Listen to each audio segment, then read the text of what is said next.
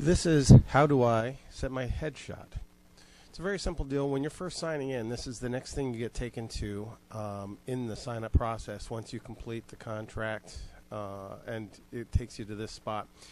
And it's very simple to set your headshot, but it's also very important because, as you know, it's an invite-only website, and your name doesn't even appear in the invite process. It only is your headshot. So if you give that fan your card, he only knows you by your face, and so when it comes down to it, this is what you got to do. So you click to Photos, and what you're going to do is you're going to add new image.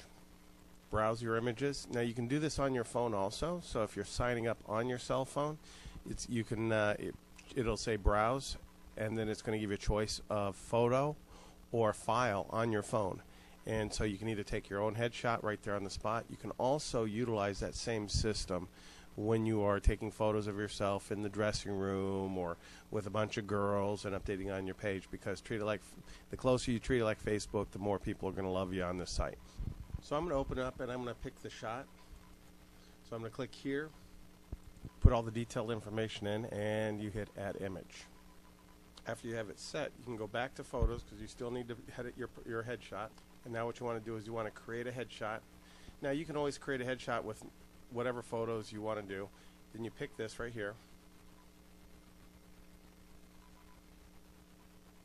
and then what you do is you're going to drop and drag it because it's got to be a perfect square, and then you're going to set your headshot.